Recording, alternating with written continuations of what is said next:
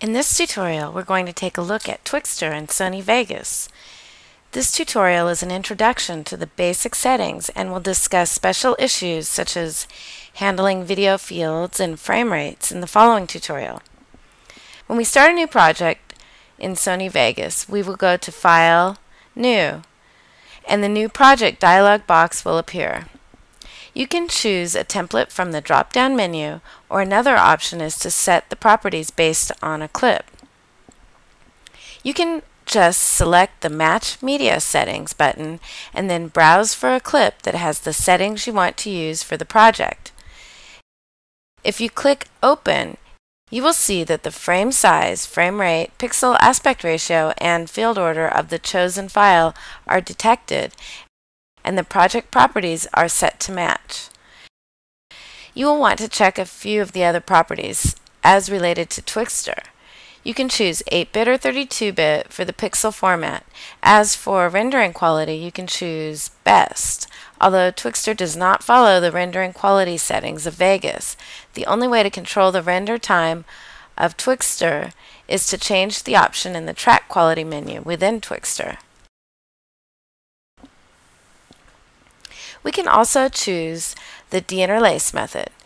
We will choose None if our material is progressive and Interpolate if our material is fields-based. If we're mixing fields-based material with progressive, this is a special scenario, and you can see how to address that in our documentation or the next tutorial. You won't use the blend option with Twixtor. You can click OK. We can import the clip or clips that we want to work with at this point.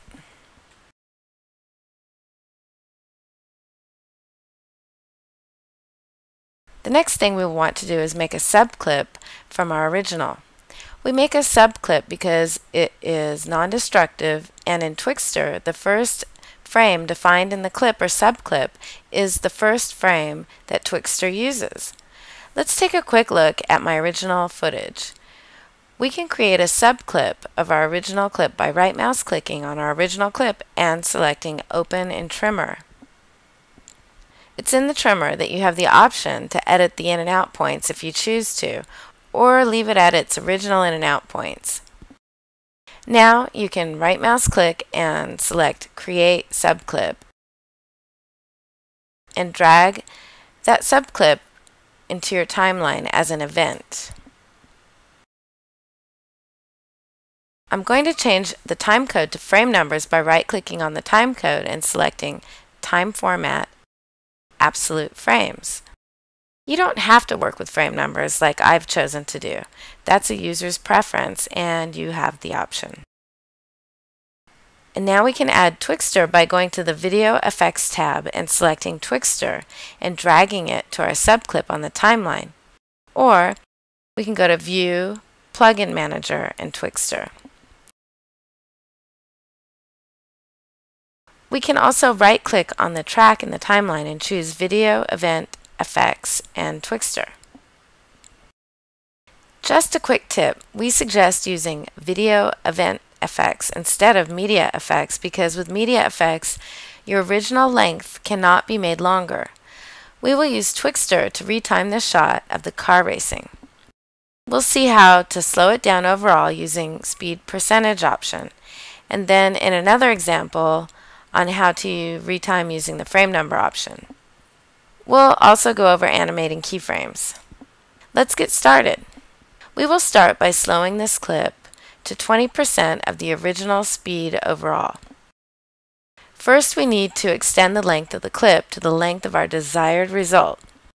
We can right mouse click on our subclip on the timeline and select Switches Loop, and make sure that loop is checked or it will just freeze the last frame of the clip for the duration when we extend it. How long do we need to make it? Well, let's do the math.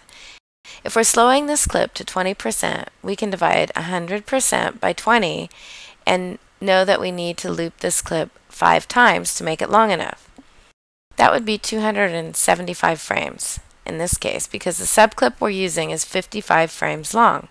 That was 55 times 5 in case you weren't paying attention. Now we can drag the right edge of the clip to frame 275, and we can see that our event is now the same shot looping 5 times.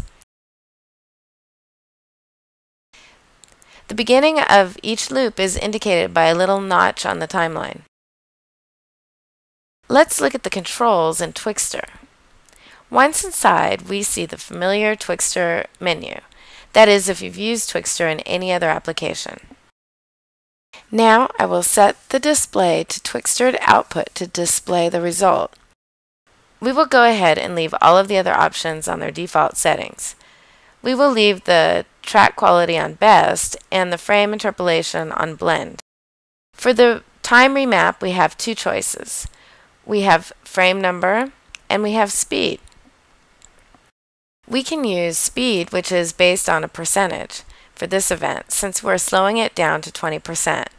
We can enter 20 in the dialog box. We leave everything else on the default settings for now.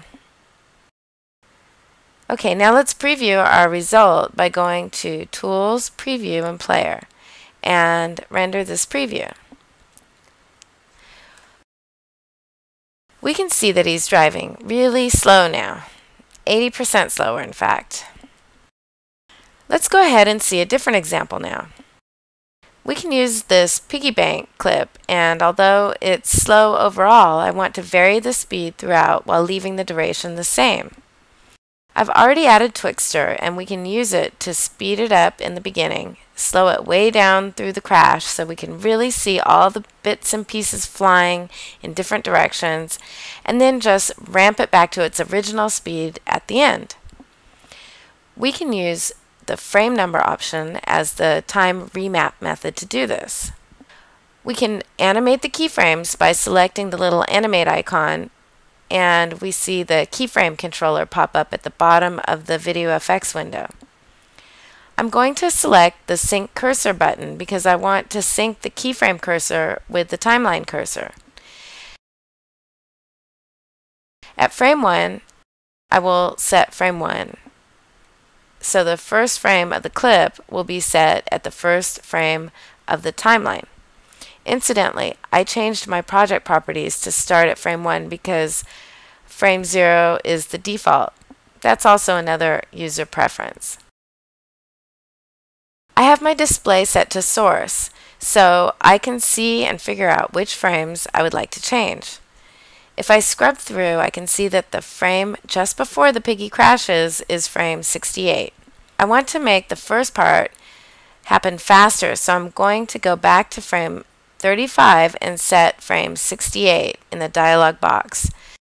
If I switch the display to Twixtor output, we can see that the piggy is just where I want him. Let's go back to display the source and figure out which frame we want to be the end of the slow-mo crash, because we're going to stretch that out a bit. I like frame 215, so I'm going to switch my display back to Twixtor output again and go to the place on the timeline that I want to remap frame 215 to. I think I like frame 400. I can enter 215 in the dialog box, and that will set a new keyframe. It will remap frame 215 from our source to frame 400 of our new retimed result. Now we can go to the end of the timeline at frame 500, and we can enter 500 in the dialog box to make sure our last frame of the original clip is at the last frame of the new result clip. You can see that our keyframes have been set here. We can always right-click on the keyframe itself to see and select different interpolation options like linear, smooth, fast, slow, sharp, and hold. We can also go to curves and select manual to adjust the handle of the spline curve. Let's go ahead and render a preview and take a look at our result. This was an overview of some of the basic tools in Twixtor within Sony Vegas. Check out the next tutorial for some more advanced techniques.